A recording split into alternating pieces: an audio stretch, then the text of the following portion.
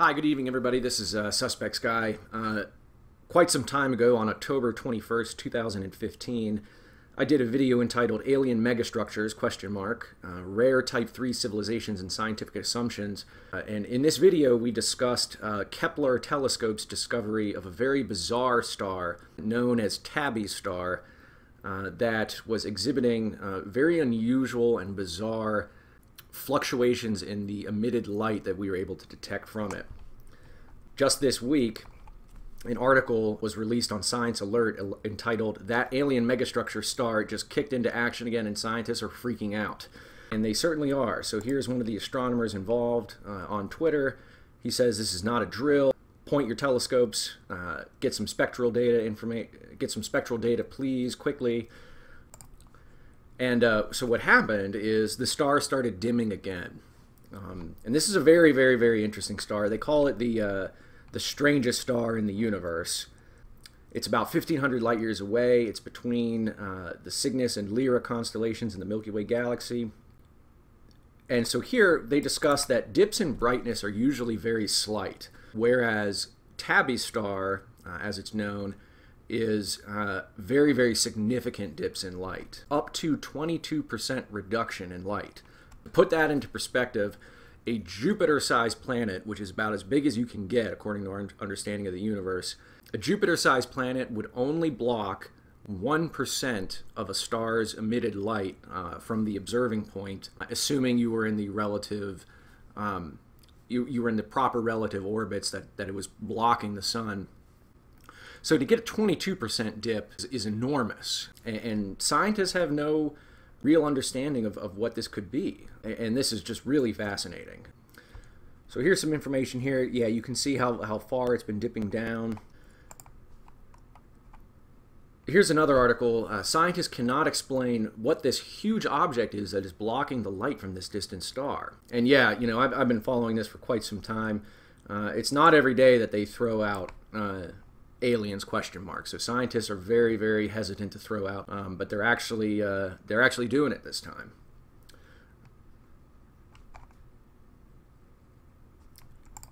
And so here, yeah, so they start to talk about the most plausible and simplest explanation is that the star has a ton of space junk around it. A star that is so large and it's capable of blocking up to 22% of the emitted light. The problem with that, though, is that the star is actually quite mature, and you usually only see those planetary debris fields in young solar systems. So a lot of scientists are saying that can't really explain it. The other one is that there's a huge mass of comets that is surrounding the star, but a lot of scientists are saying there's no way comets, no matter how many you have, are going to block almost a quarter of all the light emitted from a star. So that's, you know, there's a serious hurdle to get over. You know, when you're thinking about 25 times the mass of Jupiter in comets, that's a big hurdle to get over. And you know, I'm not the only one to think that. Oh, sorry. Here's an image of the variability of light. But no, I'm not the only one to think that. And so here's an article published in late 2015 after they first discovered Tabby star and its unusual variability. This article, and again, I'll include all the links to this in the description. This article essentially says it's statistically improbable that this solar system has enough debris and enough comet material to block 22% of the sun. So this will be an interesting article for you to check out. One thing I might want to point out here is this Forbes article. No, astronomers probably haven't found alien megastructures. This is the kind of reporting that bothers me, and I just wanted to point this out. That, you know, you read this title, we don't know what we found, and there's only been a couple scientists supporting the comet theory, the planetary debris theory. The vast majority of scientists are saying we have no idea.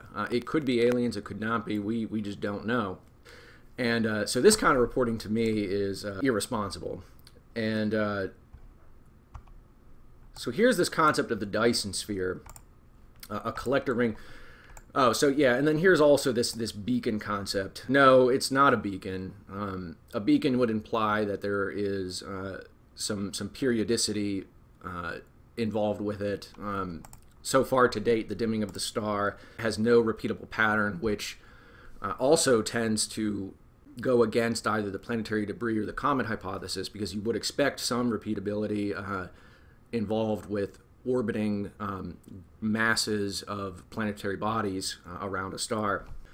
But the Dyson sphere, and in a number of articles I've seen this incorrectly referred to as a Dyson swarm, and I might just want to point out that the difference between a sphere and a swarm is that a Dyson sphere encapsulates a single star. It is a structure, an alien megastructure built around an entire star to capture all of the star's solar energy. The concept is that a Type 2, Type 3, Type 4 civilizations might build these structures for energy production purposes, and this was predicted, I think, about 100 years ago by a physicist named Kardashev, who came up with the Type 1, 2, 3, Type 1, 2, and 3 scales. I've further extended his theory to include a Type 4 and a Type 5, and actually a Type 5 civilization is actually going to be the topic of my upcoming appearance at the next Observing the Frontier conference.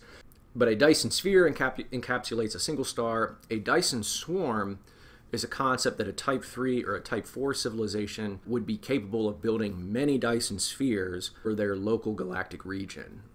So it's just more Dyson spheres built by a single civilization.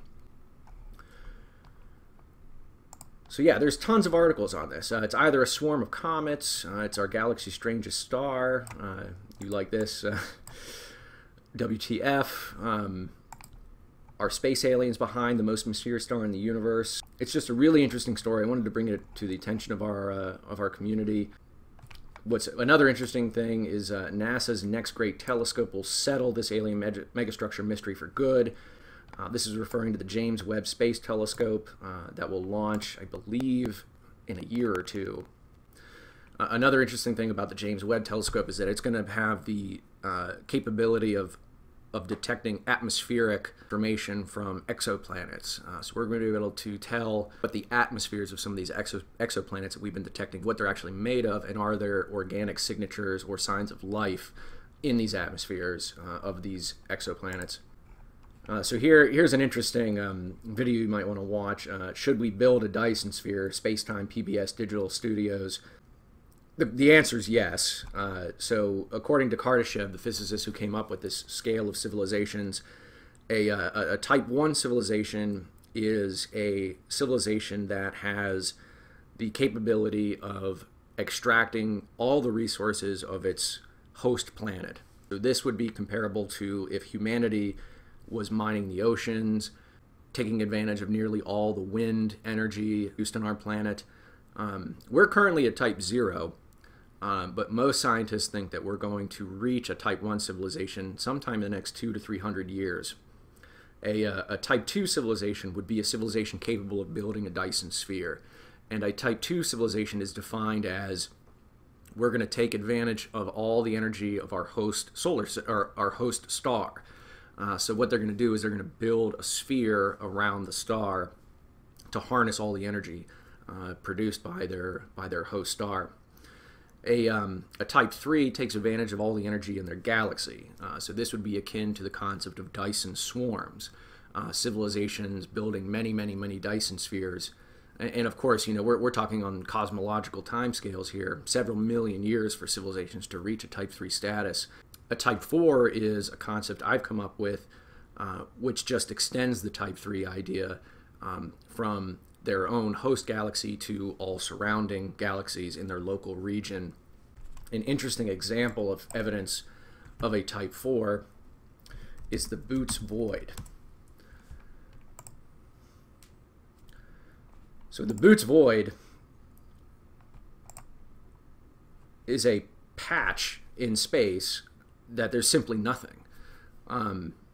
What's really I mean, you see how populated the region around it is. It is conceivable that a Type 4 civilization, a civilization upwards of 1 billion years old, would build many, many Dyson swarms around their neighboring galaxies, which would dim the light found in this region sufficiently enough to produce such a very odd picture. This is a real picture from the Hubble Space Telescope. So this to me is evidence of possibly a Type 4 civilization at work. A Type 5 we'll get into later. That's a very advanced concept, but essentially imagine what a civilization billions of years old, how would they appear to a civilization that's only tens of thousands of years old? To quote the great Arthur C. Clarke, any sufficiently advanced technology would appear to us as magic. So Type 4, that's some good evidence there of a Dyson swarm. But yeah, so this is an ongoing mystery, this Tabby star. It might be evidence of what I refer to as a modified Dyson sphere. Let me find it here. A modified Dyson sphere, and it's important to remember that a typical Dyson sphere, an actual shell around the entire star, would dim the star sufficiently enough that you wouldn't see variability. It would just appear a dim star. Compare that to Bhoots Void, might be a number of regular Dyson spheres built around several galaxies around your local cluster there. A modified Dyson sphere, also referred to as a rotary Dyson sphere, would have greater variability in terms of its luminosity as appeared from Earth. And as Earth and our galaxy and our solar system orbited around and rotated around the Milky Way galaxy, as Tabby star and its modified Dyson sphere orbited around the galaxy, we would see great shifts in variability of the star. So as one of these rings faced the Earth during the time of observation, we might see a 22% reduction in the star's luminosity. Yeah, just really fascinating story. It's a pretty hot one right now. It's just started dimming this May, and yeah, keep on this one. I definitely encourage the audience to look into some of these links that I'm going to include, particularly some of the articles discussing scientists where they're discussing the unlikelihood of some of the comets and the planetary debris field theories.